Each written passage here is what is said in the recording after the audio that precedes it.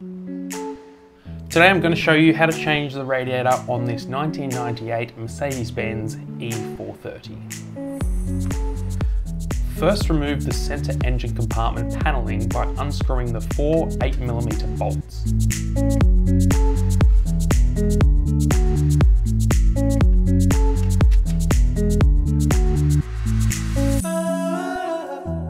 Next, remove the front engine compartment panelling. Unscrew three 8mm bolts on each side near the wheel wells and the two 8mm bolts at the front of the panel.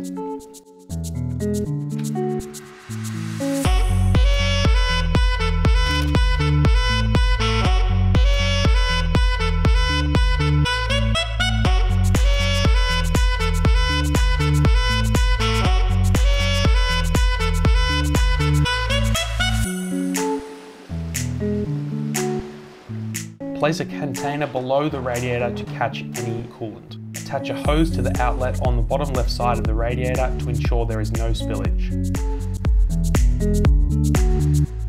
Unscrew the cooling system cap to allow the air to escape as the system drains of coolant. Unscrew the radiator drain screw at the bottom left of the radiator to allow the coolant to drain. Next, you should remove the viscous fan, but my fan was refusing to come off, so I decided to continue ahead with them on. It is a little harder to remove the radiator, but still possible.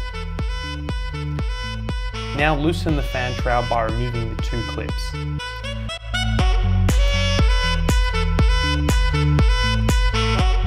To remove the protective grille, you turn the clip on each side a quarter turn and pull upwards. This car was missing the right-hand clip.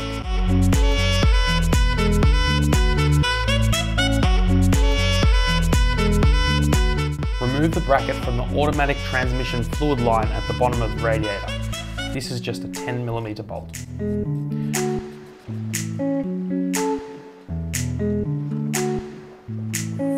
Using a 17mm and 19mm open-ended spanner, remove the first ATF line at the lower centre of the radiator.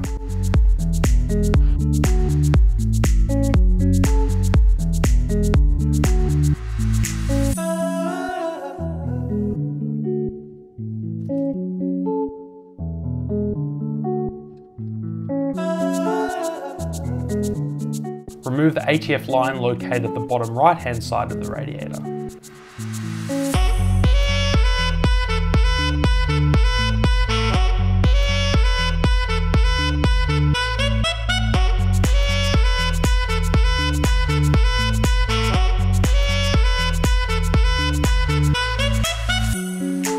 To remove the air inlet pipe, we remove the airbox lid.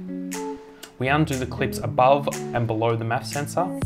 Undo the three clips on each side of the airbox.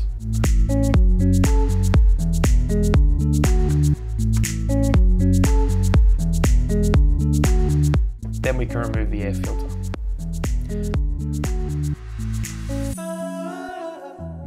Lift the lower portion of the airbox upwards to loosen from the rubber mounts. And release the air inlet from beside the radiator.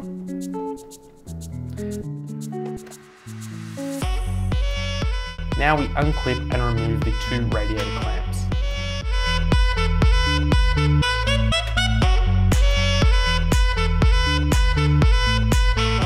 Using a 10mm socket, undo the 5 bolts of the radiator crossmember and remove.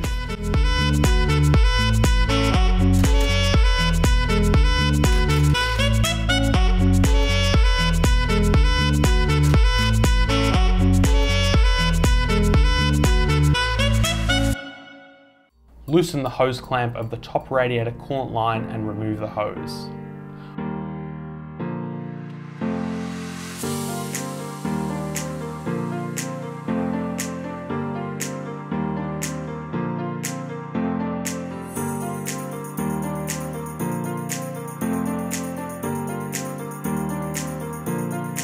Remove the two lower coolant hoses at the bottom right of the radiator.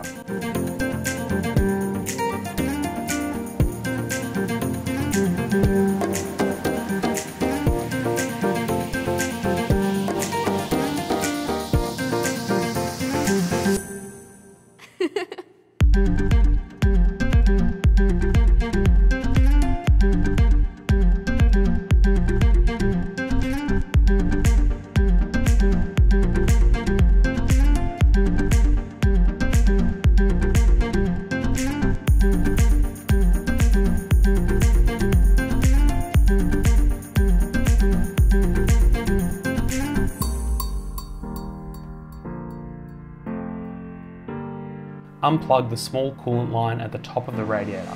This leads back to the expansion tank.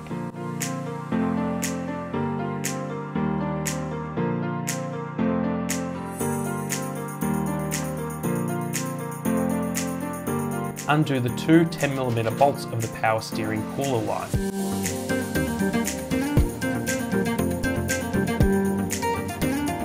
Remove the 13mm bolt and remove the horn.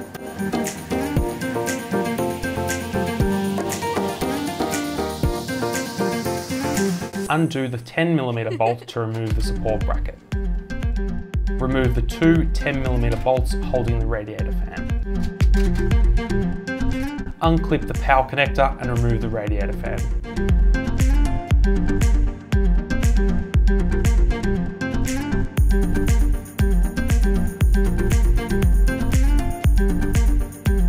Remove the two 10mm bolts securing the radiator to the condenser. Now the radiator is loose, you can remove it completely.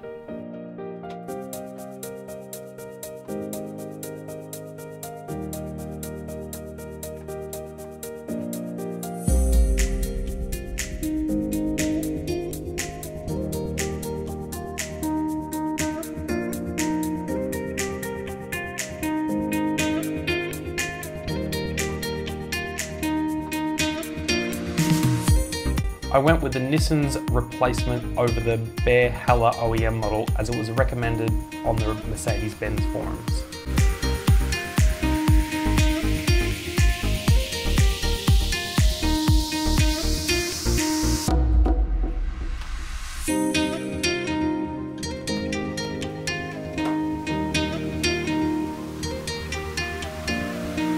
Using a 10mm and 19mm spanner, remove the two ATF lines from the old radiator.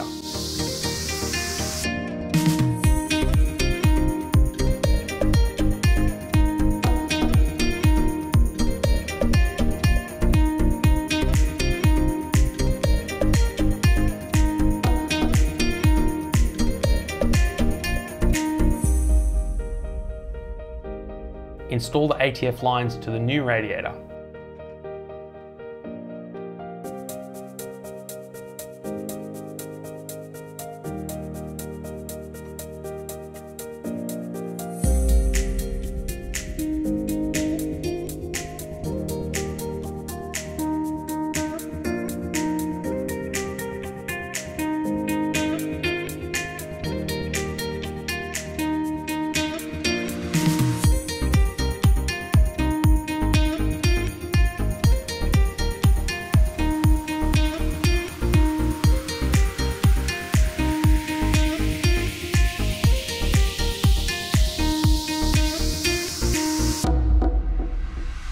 Now we can put the radiator carefully back into place.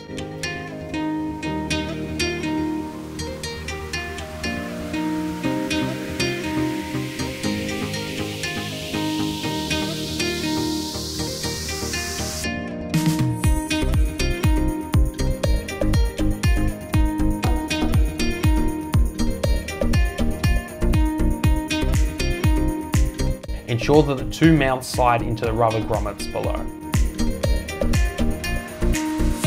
Remove the two square nuts from the old radiator to use in the new one and secure the condenser to the radiator using two 10mm bolts.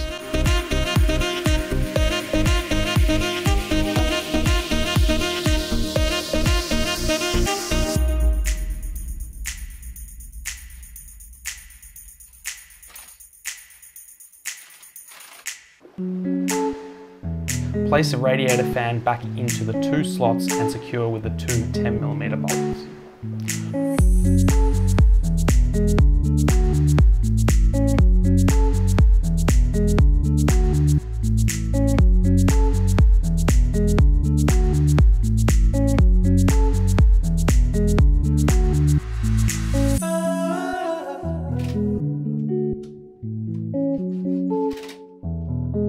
Replace the support bracket and secure with a 10mm bolt.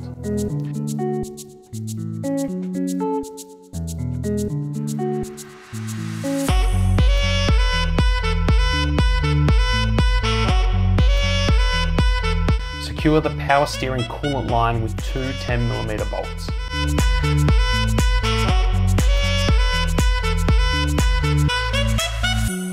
Mount the bracket and horn to the support bracket with a 13mm bolt.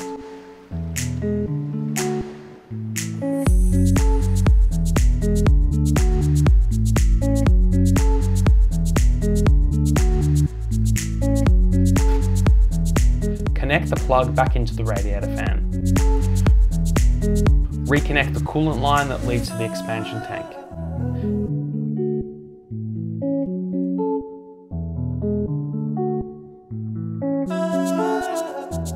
Connect the upper coolant hose.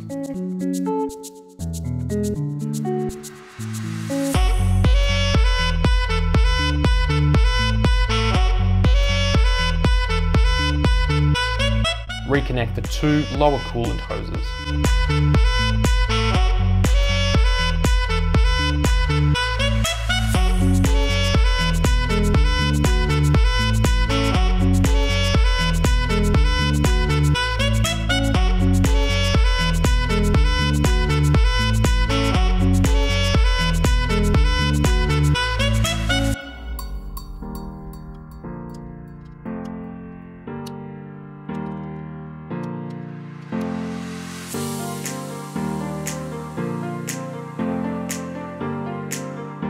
Replace the radiator crossmember using the 5 10mm bolts.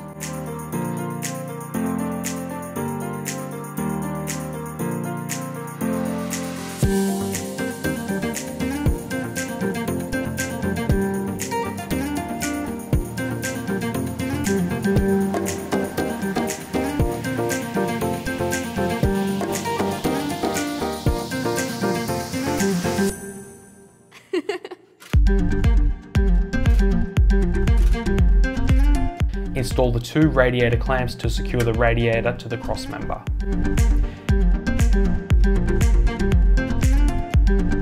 Insert the air inlet pipe and place the air box back into the mounting points.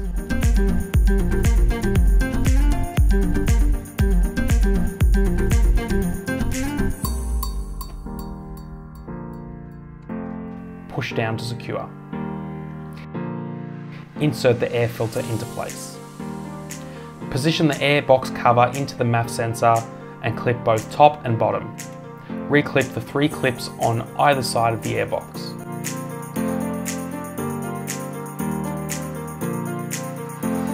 Reconnect the ATF lines at the bottom of the radiator and tighten with 17mm and 19mm open-ended spanners.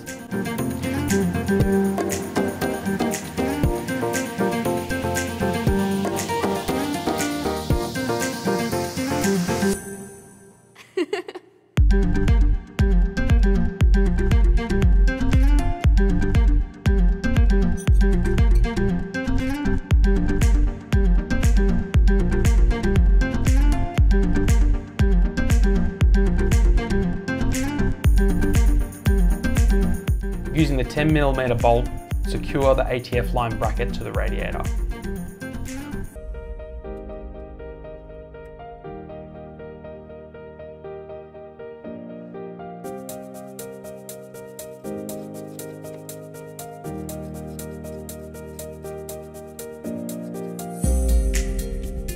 Replace the protective grille into the 3 holes and secure using the 2 mounting clips.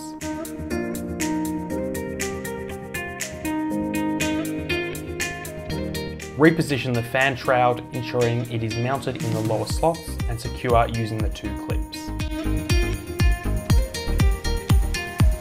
Now that everything is all replaced, refill the radiator via the expansion tank. I'm using a 50-50 coolant mix, so starting with 4.5 litres of demineralised water.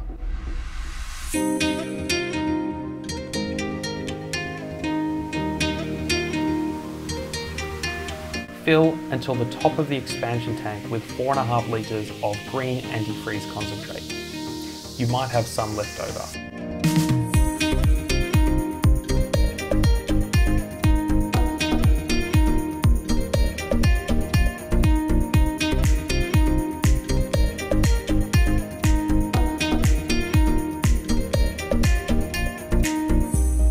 replace the front engine compartment using the 8mm bolts.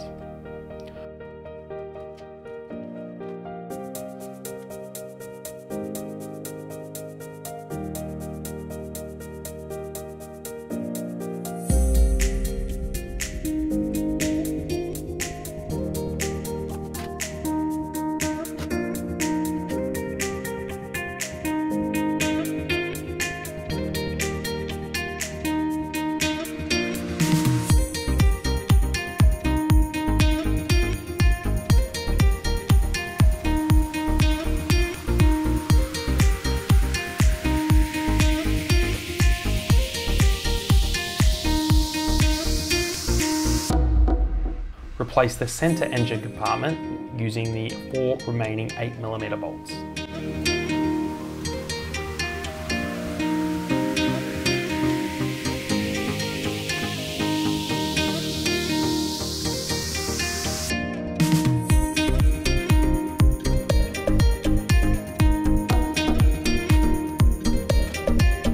Start the engine and check for leaks.